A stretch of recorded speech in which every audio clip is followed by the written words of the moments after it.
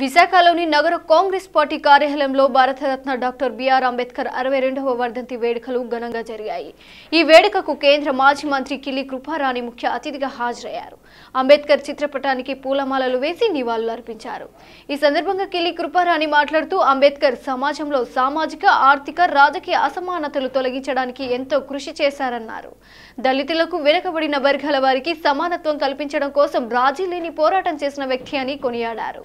PCC ప్రధాన కార్యదర్శి ద్రోణం రాజు సత్యనారాయణ, నగర కాంగ్రెస్ అధ్యక్షుడు బెహరా భాస్కర్ రావులు మాట్లాడుతూ భారతదేశం సుస్థిరంగా, ప్రజాస్వామ్యం పునాదులు గట్టిగా ఉండాలని రాజ్యాంగాన్ని రచించిందన్నారు.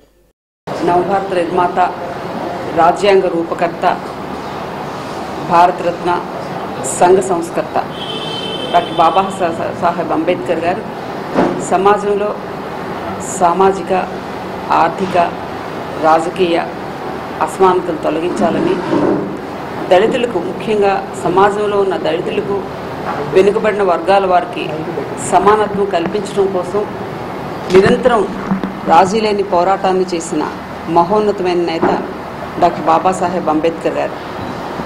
తెలంగాణ రాష్ట్రంలో స్పష్టంగా కాంగ్రెస్ సారథ్యంలో ప్రజాఫ్రంట్, ప్రజాకూటమి ఏదైతే ఏర్పాటైందో, Congress, TDP, TJS and CPI పార్టీల కూటమి ఏదైతే ఏర్పాటైందో, ప్రజాకూటమి అభ్యర్థులను గెలిపించడానికి తెలంగాణ రాష్ట్ర ప్రజలు సిద్ధస్తులయ్యారు.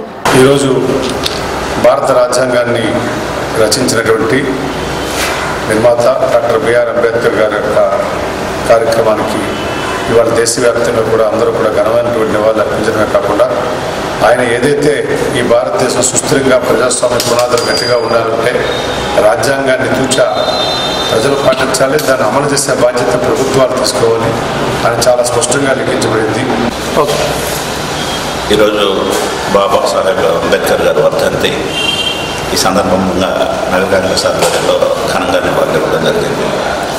ముఖ్యంగా అంబేద్కర్ గారు వారు జీవించిన కాలంలో ఏదైతే రాజ్యాంగాన్ని రచించారో అదే రాజ్యాంగాన్ని స్ఫూర్తిగా తీసుకొని నేటి వరకు ఈ దేశంలో ఉన్న పరిపాలకులందరూ కూడా ఆ రాజ్యాంగ స్ఫూర్తితో ఈ దేశాన్ని అభివృద్ధి కోసం ఆయన ఏదైతే చట్టం పెట్టారో ఆ చట్టాలన్నీ కూడా యథావిధంగా అమలు చేస్తున్న పరిస్థితి.